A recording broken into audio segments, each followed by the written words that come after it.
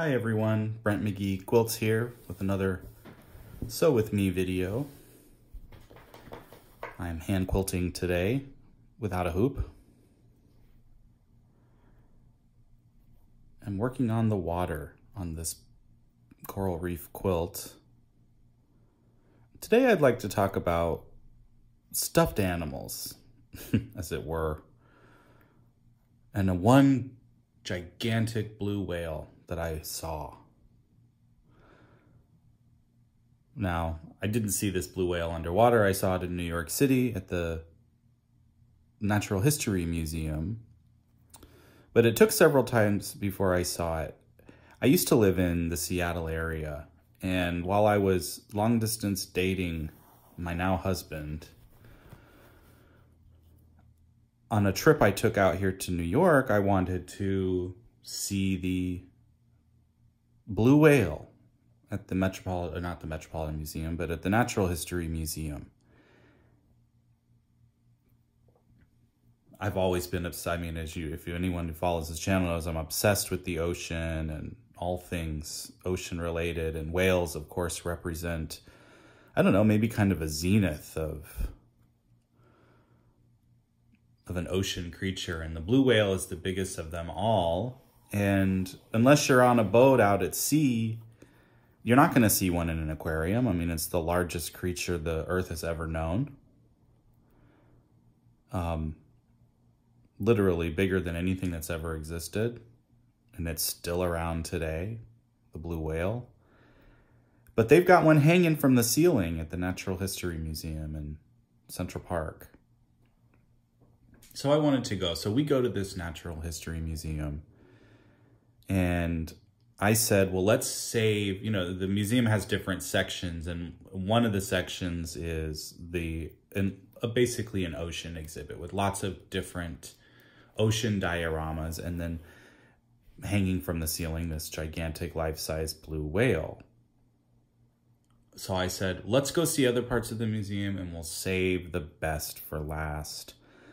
So if you've never been to this museum, it's big and sprawling, and tons of different exhibits from, rocks, minerals, various different minerals that all displayed, to dinosaur bones all displayed.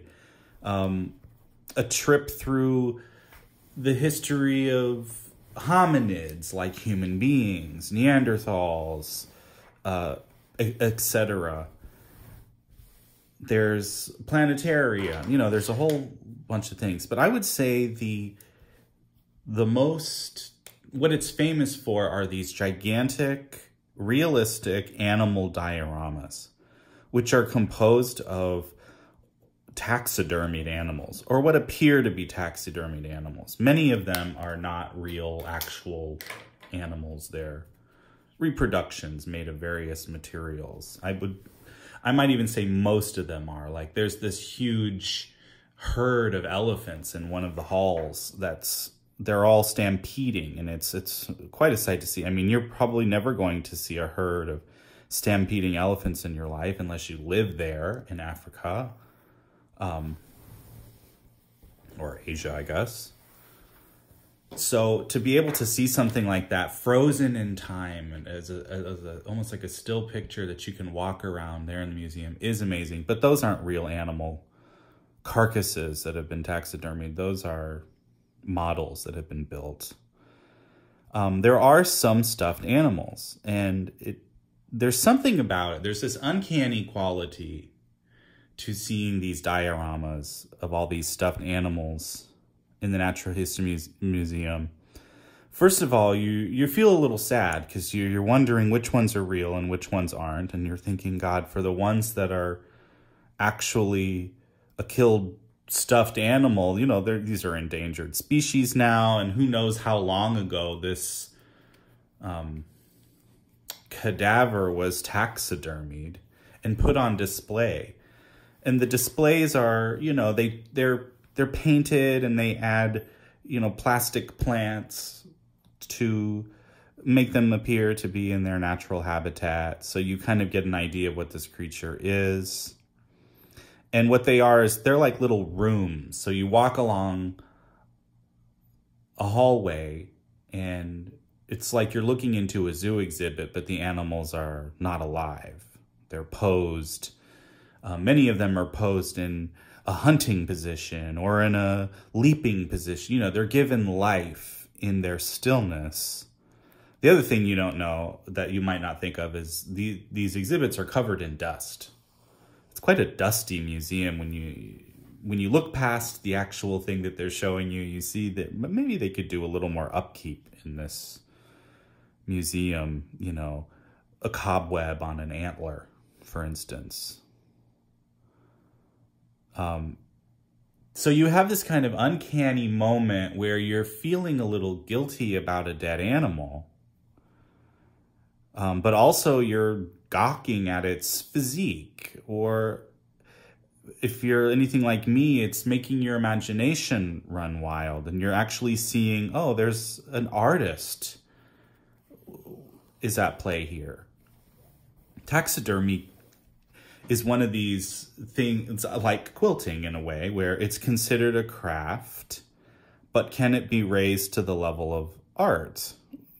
I think we all know a hunter or a fisher who has, you know, maybe a head mounted on their wall or a fish that they've had taxidermied, posed like it's swimming in a brook upon their wall.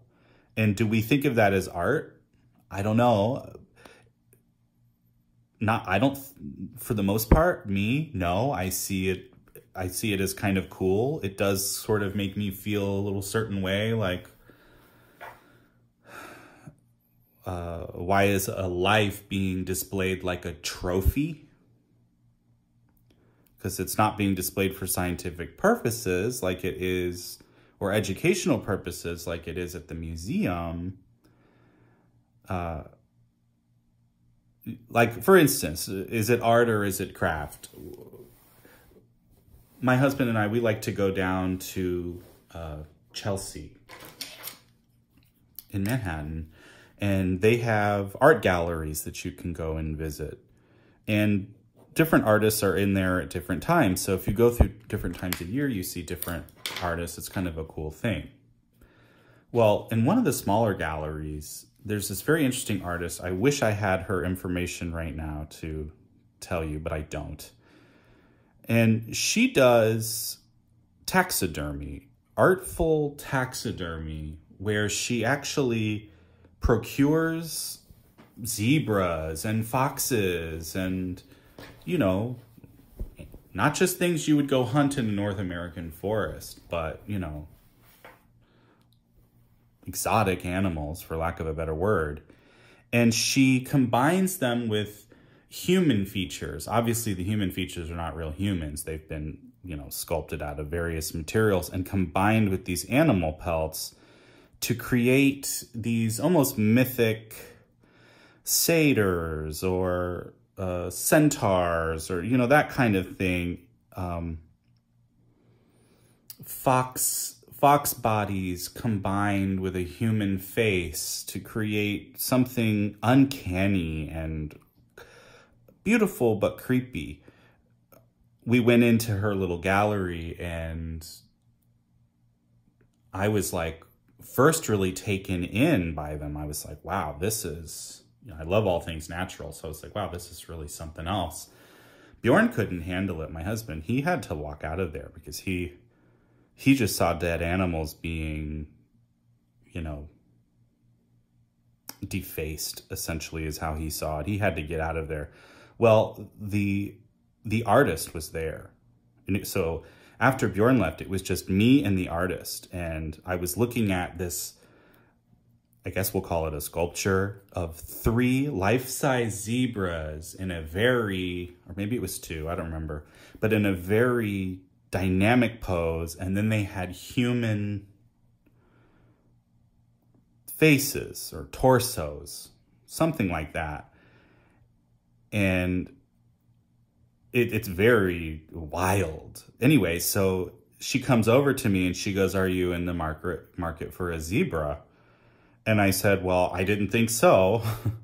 I said, I don't think so. I couldn't never afford something like this. And she asked, oh, are you an artist as well? I said, I am. I actually am also an animal artist. I make quilts. And she said, oh, quilts are very now. That's what's happening now.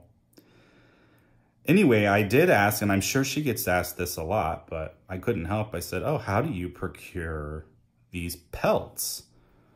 And she said, well, they come from zoos where an animal has died. And, you know, since she was kind of a well-known artist, I guess, in some circles doing this, she has a little bit of clout. And so she was able to procure these pelts from animals that had died in zoos. So we chatted a bit, and next thing you know, I'm leaving. She gives me her card. And after that conversation, she was perfectly nice. And I don't know, I wasn't offended, but I was like, ooh, this is a complicated gray area with stuffed animals. So, you know, I tell Bjorn about it. Of course, he thought it was just a complete disgrace that this woman is trying to sell, this artist is trying to sell the carcasses of animals. Plus, you know, neither one of us is a big fan of zoos and aquariums in general, because I know they have lofty intentions, but it's, you know, those kinds of conditions are not conducive to the mental health or even the physical health of those animals. No matter how large or intricate the enclosure they put them in is, you know, they pace. So he thought, so his take was, oh, great. So they come from a zoo. They spend their whole lives being tortured in a cage in a small setting, and then they die only to become, you know, this chimera art piece. And so this is a good point, Bjorn. Very good point. So back to the museum. It begs the question, when you see all these stuffed animals, some of which are real, most of which aren't actual pelts, what would be worse? To be killed once, you know, hunted in your natural habitat, killed, stuffed, and put on display, or meant to live your entire life behind bars, essentially, for screaming children and annoyed parents to gawk at, banging on the glass,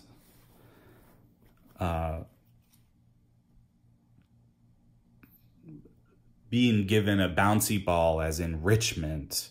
I think of Shamu and the killer whales, and that's gotten so much traction where now SeaWorld isn't even allowed to breed the whales anymore. And basically what's going to happen at SeaWorld is once their population of orcas, you know, killer whales, has died in captivity, they're no longer going to do orca shows because they're not allowed to go out and get them from the wild anymore. And they can't breed them, or they vowed that they wouldn't breed them. And so that's that. Also, they don't really do those. They do a kind of show, but it's not like what they used to do where the trainers are jumping in the water and they're going through hoops. It's more like a display of quote unquote natural behaviors. They've really changed up that Shamu show. When I was a kid, my dad took me to SeaWorld, and of course I loved it. And at that time, we weren't thinking so much, you know, society as a whole wasn't thinking about whether or not these animals were happy in that little, you know, when the ocean is your normal, when the entire ocean is your normal home, even a large pool is a kind of torture. Pacing back and forth, swimming in circles. And we know that it drove those animals crazy. Even some to kill their trainers. So what would be worse? Being killed from your environment and stuffed into a museum, or forced to live your life in a tiny cage. And it made me think about my own life, especially during COVID, where we were confined to a small space when we had the whole world to ourselves previously. And for me at that time, I was really struggling with, like a lot of people, depression and really substance abuse. For me, it was alcohol and marijuana. So it was like my life became, it was like, to tell the real story, I was taking very long baths each day because it was relaxing, but it was like the only grip on my sanity I could get. It was like returning to this watery womb was paramount. So my life was going from the bed directly to the bath, to the bong, to Billy for the dog, our dog, for a walk, to Bjorn, my husband, to the bottle for a drink, to the bong, to the bed, to the bathtub, to the bong, to the bottle. A kind of circle like a whale in a tank. Driving me crazy, driving us all crazy. I'm certainly not unique. This was going on with all of us. And for a moment there, we all got to feel what Shamu feels like. You're living a life that you could live, but it will drive you crazy if you do it for too long. I have since stopped all alcohol and all marijuana. Been sober for over a year now of all of that. My life has been nothing but better. I no longer feel like I'm not taking baths anymore either. I no longer feel like I'm, Shamu trapped in a tiny tank. But you know what? I don't know. I certainly don't want to be dead and stuffed in a museum. I would definitely choose to be stuck alone and stuck in this house with my family, my dogs and my husband, over being dead and stuffed in a museum. So it's a complicated answer. Can I answer for an antelope or for a lion or for a tiger that's been killed and stuffed and put in a museum? I cannot. And I can't answer for the tiger in the zoo either. But it does make you think. So we're in the museum, seeing all these stuffed exhibits, and instead of just enjoying them for what they, were supposed to enjoy them for, I'm having this existential dread. Well, it's time to go see the ocean area where the big blue whale is. And of course, it's not a real blue whale. Obviously, it's a big stuffed whale. But the area was closed. So I was not able to see this whale that I had been wanting to see for years. And the reason it was closed, the ocean area was closed that day, was because they were having a fundraiser. And, they were doing a private event in there, some kind of dinner. You could even hear the jazz band warming up in the other room. The sounds of trumpets and saxophones and a drummer getting his kit together. Sound check. And I thought, man, who wants to have dinner amongst a bunch of stuffed animals? And I just ranted to Bjorn. I was like, I am so angry that I'm not allowed, that the public in this publicly funded museum isn't allowed to go because some rich people are going to have a fundraiser for some disease that is surely not to be cured because of this fundraiser. And most of the money is going to go to the actual running of the charity rather than the thing they're actually being charitable toward. It was a rant about how rich people rich people need a party, a fancy party in order to give it to care. in order to give their money. They don't want to do it in taxes or something like that. They need to be lavished. They need to be surrounded by the largest creature on earth as their dinner companion in order to cough up a few $1,000s. So I was thoroughly mad that I didn't get to see the whale. And it wasn't until a few years later that we actually went back down to the museum so I could see this whale finally. And this time we got to the museum, I said, we're going to go straight there.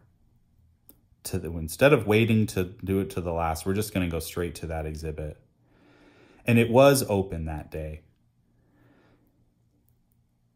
Now, the history of me and whales, like I said, Shamu, so many of us of my generation, I'm 40, 41 now, and, we grew up with SeaWorld being a normal thing. But as I grew older, I don't know, I've had this obsession with whales. I even wanted to write a little mini musical where I sort of reinterpret Moby Dick and the tale of Jonah and the whale, with myself as the pursuer of the whale, as the person who has been consumed. Jonah gets consumed by the whale, and while he's in there, he transforms into someone else. I am not a biblical person by any means, but as a story, I found it interesting that he goes into the belly of a whale only to come out of there a different person, a believer. A man on a mission is what happens to Jonah. He's quite depressed. I mean, it literally says in the story of Jonah and the whale that he's depressed, and he goes into he has to leave. He's like a fugitive, I believe, and he sleeps in the belly of the boat until God sends a storm to wake Jonah up. Because basically Jonah is avoiding all of his problems. He's running away from his problems. And God says, well, you're not going to run away from your problems. You're going to face them. And I'm going to send this storm, and I'm going to throw you into the ocean, and a big fish, a whale, is going to eat you, and you're going to live in the belly of the whale for 3 days, contemplate your actions, and when you finally get spit up, picked up, and put back on land, you're going to go to do the thing that you know you need to do. And I guess for me at that time, I was still drinking and smoking a lot, and I was working in a bar too. I was working as a piano player in a bar. And so my life was just soaked and depressing. And like Jonah, I was asleep at the wheel. And I longed for a whale to consume me, to force me to change. I wasn't someone who hit rock bottom or anything like that, like you hear in stories, but I was definitely on a path, and I longed for a whale to come and consume me. And so I thought, I don't know, maybe seeing this whale at the museum would give me some taste of that, or it would inspire some kind of awe. I don't know. So we get there, and it's busy. That museum is always busy. And there it is, this 100-foot blue whale hanging from the ceiling. It's posed in such a way where it's almost though it's just taken a breath, and it's now diving. Oh, here comes my own little blue whale, my little doggies. My big doggies, rather. Anyway, this whale is posed like it's diving down into the water, back into the inky depths.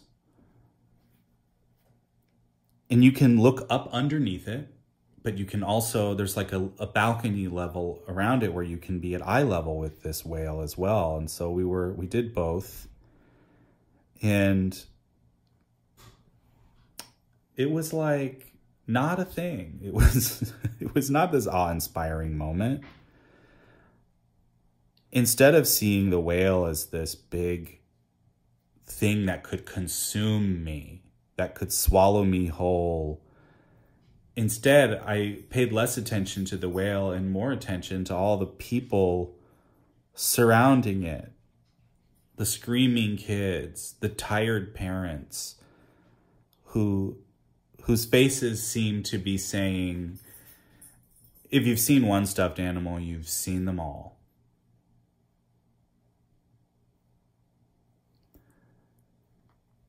And this whale looked more like prey than predator in that moment, with all the people surrounding it. And it just was a reminder that the whale is not out there.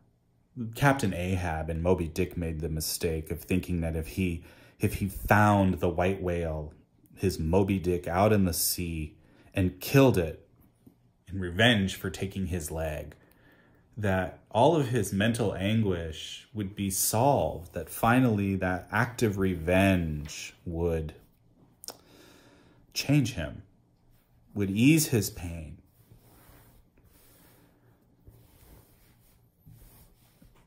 And that's not what happened. So, no, I continued to drink and smoke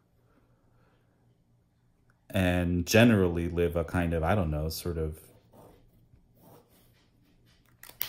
numb, mildly miserable life for years until COVID hit and put me in a belly of the whale in this house. And then I started quilting and decided I'm not going to go play show tunes in a bar anymore, drinking shots of tequila all night. I'm gonna give up the bong, and I'm gonna devote myself to making these works of art in devotion to the seas, in devotion to the whale, and let the work change me rather than some miraculous single incident. So here I am, sharing that journey with you here. I do plan to make some kind of whale quilt. I dream of a life-size whale. Maybe not a blue whale, but I'm working something out. So these quilts you're seeing me make now are just the beginning of a larger journey that I plan to go on and show to anyone who will look. So there you have it. That's the story of me seeing a blue whale, just another stuffed animal.